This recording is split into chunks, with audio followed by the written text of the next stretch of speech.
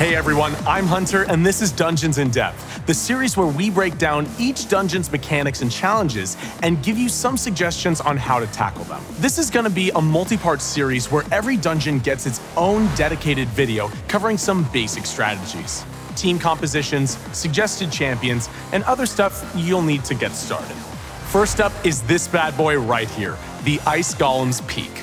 This is one of the simpler dungeons in terms of mechanics, and most of the artifacts you can loot from it come from the simpler two-piece sets. But if you're getting started, these artifacts are just what you need early on. Life sets, for example, boost the HP of your champion by 15% per every 2 artifacts. This is going to be essential for beating the first stages of harder dungeons, like the Dragon's Lair and the Minotaur's Labyrinth. Without life, your champions probably won't be strong enough to soak up incoming damage and nuke these bosses on their own. You can also get critical rate and offense sets. These are really important as they boost the damage of your attackers. This is going to be useful everywhere in both PvE and PvP battles. Here's how to see which sets drop on which stages. See the set icons on the left side of the stage selection screen? Tapping them brings up the set bonus, so you'll always know what kind of loot to expect and can decide if this is the dungeon that you need to farm right now. Okay, as with most battles, entering the Ice Golem Peak costs energy. As you can see, as you progress through the stages, they become more expensive as well as more challenging. But that's not a bad thing. As the stages get harder, they'll also start dropping better artifacts. See the chest icon next to the battle button? It shows the minimum and maximum rank of artifacts that drop from that stage. It doesn't show you the exact drop probabilities, but in general, you'll have higher chances of finding a high-rank artifact the further you go through the dungeon stages. Like most dungeons, the Ice Golem Peak has 3 rounds. In the first 2, you'll be fighting teams of 5 enemy champions. The exact composition of these depends on the affinity of the Ice Golem, and that changes from stage to stage. These enemies have no special skills, but they can still be tricky in later stages if you're not paying attention, or if you don't have at least a few endgame champions. So, while you can pretty much just smash your way through them early on, you may want to build a strong counter-affinity team to farm stage 15 efficiently. This doesn't mean you need to build specific teams to counter the affinity on each and every level of the dungeon, but you should think long-term and build up a solid team designed to beat the highest stage. Building a team with a strong affinity advantage on the last level will let you beat the dungeon with much higher quality artifacts and give your team an edge in landing strong hits and applying debuffs. You won't be farming those levels for very long, but you'll want to keep hitting that highest level to hunt for those ultra-powerful artifacts. And here's the big man himself, Klyssus the Ice Golem. See the 2 minions at his sides? Those NPCs are in addition to the main boss, ads for short. You don't need to kill them to beat the boss and finish the stage. The one on the right side of the screen tries to debuff the defense of your entire team. The one on the left side just hits hard. Pretty basic skills here, but these 2 guys play a pretty vital role in how the battle plays out. Like pretty much all the bosses in Raid, Klyssus has very high HP and slow speed. That means your team will most likely be able to take a couple of turns before he gets a go. Oh, and any damage he can deal that's based on enemy HP is going to be super useful here, but more on that later. Klyssus' first 2 skills are pretty straightforward. They're both AoE. One of them, Numbering Chill, also decreases the accuracy of your champions, so if you've got some debuffers on your team, they're going to come in handy in countering that. Now the third skill, Frigid Vengeance, is what makes this boss unique. When Klyssus drops below a certain HP point, Frigid Vengeance is activated automatically. It attacks your entire team and can deal plenty of damage. Frigid Vengeance has a nasty little trick, and gets stronger if Klyssus adds his 2 minions are alive. This attack ignores half of your champion's defense for each minion still standing. That's no joke, especially when it comes to death-based champions who will take the full brunt of that hit. It also goes up to a full 100% chance of freezing your team, with 20% chance being the base value for an additional 40% for each add alive. Oh, and those HP levels that trigger Frigid Vengeance? I'll put those right here for you. Remember them, keep an eye on his health, and avoid pushing too hard too early. So as you've probably guessed, the best strategy here is to take out the adds first, then attack Klyssus.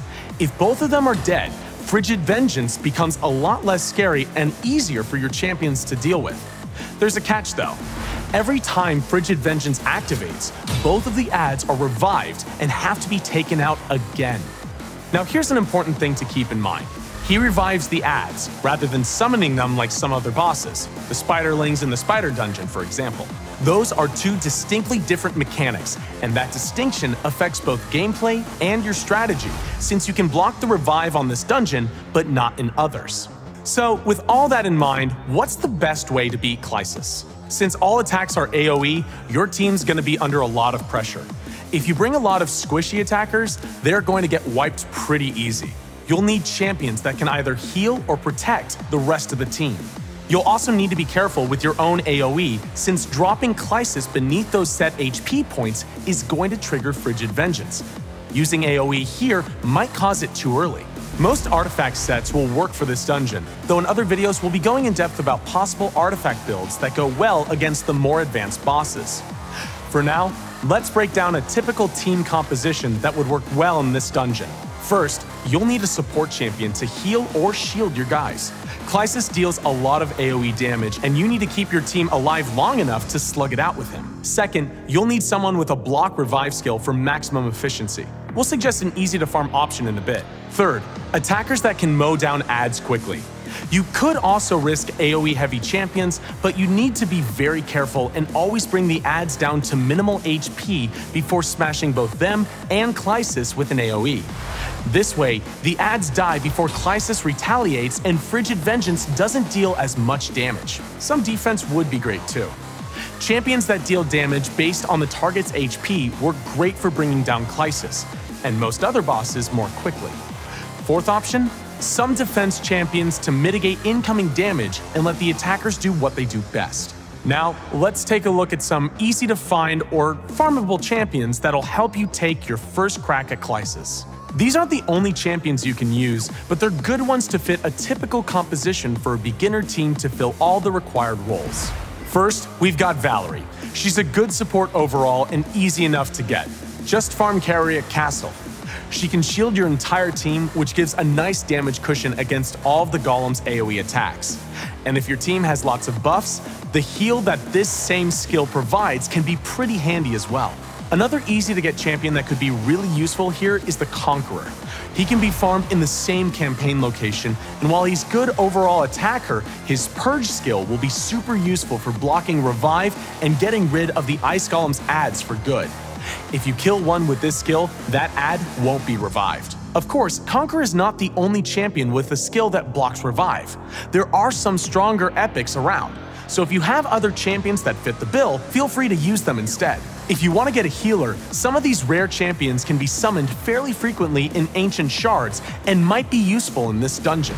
The Apothecary can only heal one champion at a time, but he also fills the turn meters of your entire team and buffs their speed. It's a really cool advantage that shouldn't be overlooked. The Chaplain is a good dedicated healer that can help you counter the constant damage from the Golem's AoE attacks. Just be careful, since her third skill deals damage to all enemies and might trigger Klyssus' Frigid Vengeance. Hexweaver also has an AoE heal and a sweet buff that increases your team's critical chance and speed. There are also ways to maximize the damage your team dishes out. As I've mentioned, Klyssus and all bosses in general have really high HP, so attacks that scale with that are going to be really good here. The easiest, although not as common way, is to use attacks that deal damage based on the enemy's max HP. These are not as easy to get, but if you've got one, use them. Here's our fan favorite, Coldheart. Give her proper artifacts and she'll be dishing out insane damage against bosses. Aside from skills that deal raw damage based on enemy HP, another option is using champions that apply poison, as poison also deals damage based on max HP. Kael, one of our first 4 starting champions, is great for that. If you've chosen or summoned him, Kael can be pretty useful against tough opponents, since both of his active skills apply poison effects to the target. Keep in mind that bosses in Raid don't suffer the whole 5% of their HP damage from poison, as poison damage is mitigated by the defense stat, like a normal attack, but it's still going to be pretty decent damage. Any of these champions would make for a great addition to your team, but as always in Raid, you can be pretty flexible in the team composition and strategy. What's worth remembering is that you generally want to avoid skills like counterattack here, as they can be a handicap. Attacking Klyssus too early always risks his last skill being triggered, and if both of the adds are alive, it'll be bad news for your team. So champions that have passive counterattack abilities, skills that strike targets at random, or strong AoE will need to be heavily considered. They can be great, don't get me wrong, but they have a pretty high chance of throwing this fight out into a tailspin. See? Ouch. So to recap, hit the adds first, keep an eye on your team's HP, and be careful with your AoE. Do that, and the Ice Golem's Peak won't give you any trouble. Found this video helpful? Hit like and subscribe. We'll be taking all of the game's dungeons apart and giving tips on how to beat them in our future videos.